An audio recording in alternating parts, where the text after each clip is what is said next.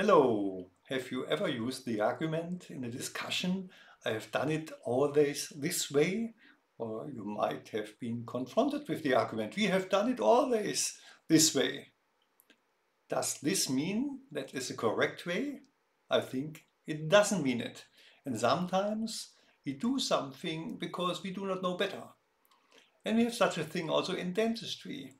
We all were taught in dental school that you have to create a common path of insertion when we are preparing teeth for bridges, for fixed partial dentures. And of course, it makes sense when we have diverging axis of abutment teeth that we have to create a common path of insertion when we would like to insert the bridge in a linear direction from the occlusal surface. And so generations of dentists have been taught such things. And also, when I was a university professor, I always taught my students the very same thing. But then in 2016, I learned by looking at a poster of Boer and Boer, so son and father, who had a poster where they showed that you can use, in certain cases, a rotational path of insertion so that you don't have to care about diverging axis of abutment teeth or abutments in implant cases.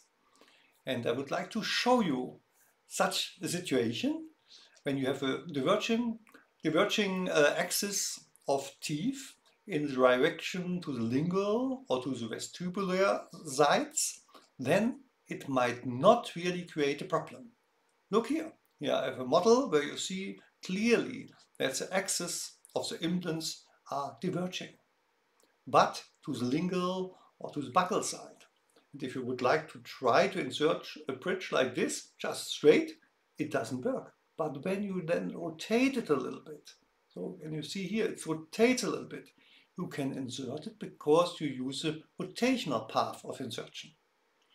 And you see here on my left side that we have published about it internationally in the International Journal of Prosthodontics.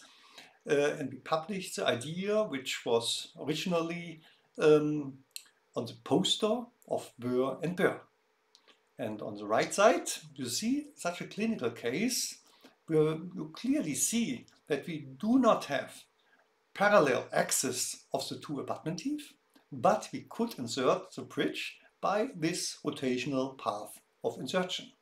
So we do not really need a linear path. That means that in many cases where we previously have used orthodontics, or we had to heavily cut and prepare the teeth to get parallel axis of the abutment teeth, we don't need to do this anymore.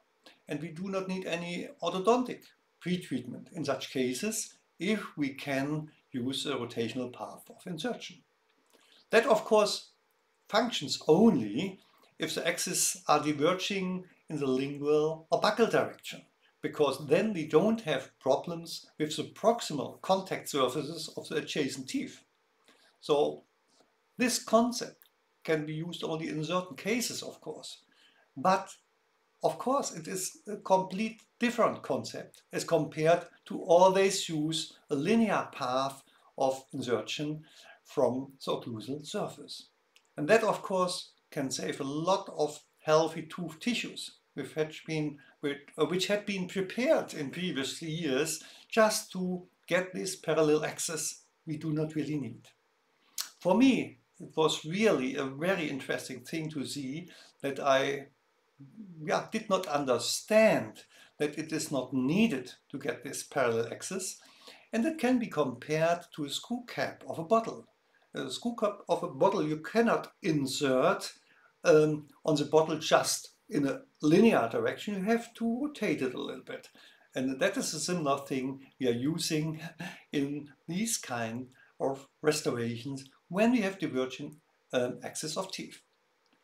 There is also a link under the video to the original video of Boer and Boer, where they show the concept very clear.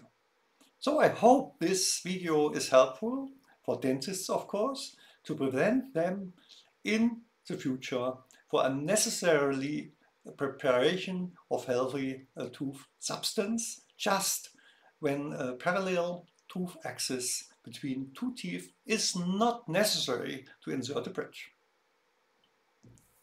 I wish you all the best and looking forward to see you next time. Bye.